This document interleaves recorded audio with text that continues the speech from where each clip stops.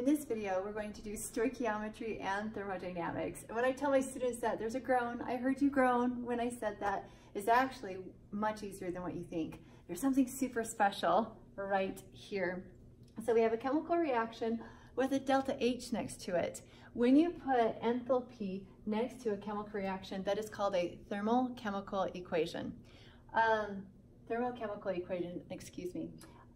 what this tells us is the amount of energy that's released from this reaction. And here's how you read it. Notice that right there, moles of reaction. It means as this is written with the molar coefficients, this much energy is released. So for example, 2 moles of ethane will produce the 2,857.3 kilojoules. In this reaction, if you have exactly 7 moles of oxygen, it produces a 2,800. If 4 moles of CO2 are produced, or 6 moles of water are produced, it releases 2,857.3 kilojoules. So I'm going to give you an example. I'm going to do 2 examples with thermochemical equations. Let's start with 5 grams. We'll say that we've got 5 grams of this ethane. And I want to know, well, if I have 5 grams, it's not a mole, it's not 2 moles of this, but if I got 5 grams, how much energy will be released? Now here's the beauty and power of this. That is a ratio, which means we can do our dimensional analysis to walk from amount of substance, moles, to energy. That is a relationship between substance and energy. That is powerful. So if I have 5 grams and I want to know how much energy is released, there it is. That's going to be the key to walk from amount of substance, moles, to the energy, kilojoules. Well, if I'm given grams, but this is in kilojoules per mole, you know what I'm going to say? Bring it to moles. So let's bring this to moles. We got C2H6. Molar mass on this is going to be 30.08 grams for every mole of ethane. Now this is the part where you have to be careful. What students will do is they'll go, oh, 1 mole of ethane produces this much. You have to look at the chemical equation. Whatever the molar coefficient is, that's what's attached to your delta H over here, to your energy. So looking at that whole thermochemical equation, 2 moles of ethane produce the 2,857.3 kilojoules. Look at our units. Grams cancel, moles cancel, and we're left with energy. Awesome. So if we do that math, let's see, 2 sig figs right here, we will get 240 kilojoules.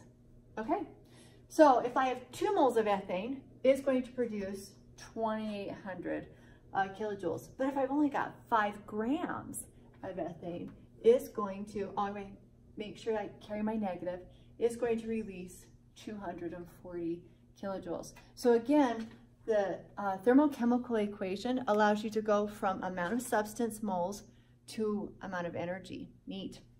Let's do another problem.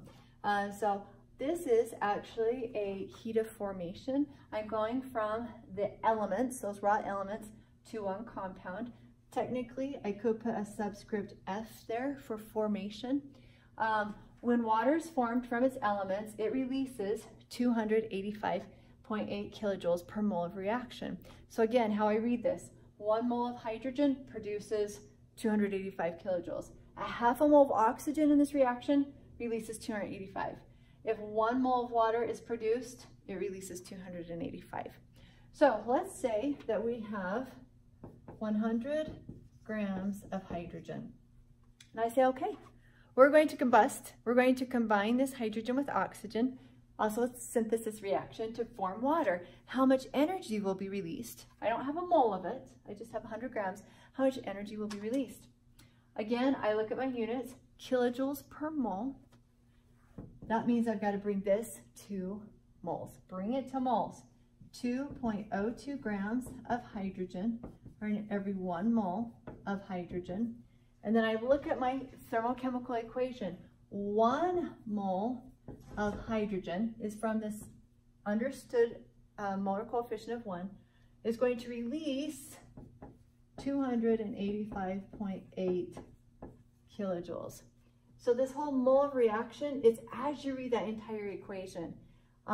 So making it very specific, well, 1 mole of hydrogen releases that much energy. Okay, do this math. 100 divided by 2.02 times the negative 285. And let's see, I have 3 sig figs on this. Is going to give me 14,100.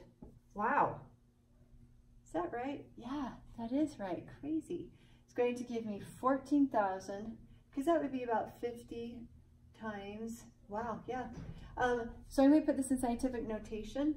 1.41, there's my 3 sig figs, times 10 to the 4 kilojoules.